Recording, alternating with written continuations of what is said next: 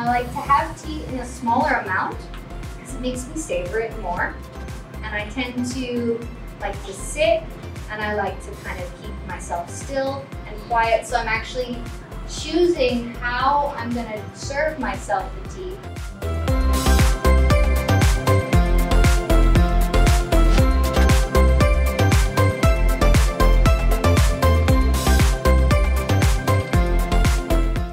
So I do school visits because I also write middle grades. So I visit a lot of middle schools, and I have one of my slides is like my author, super official author photo. I was like, this is what you think an author looks like.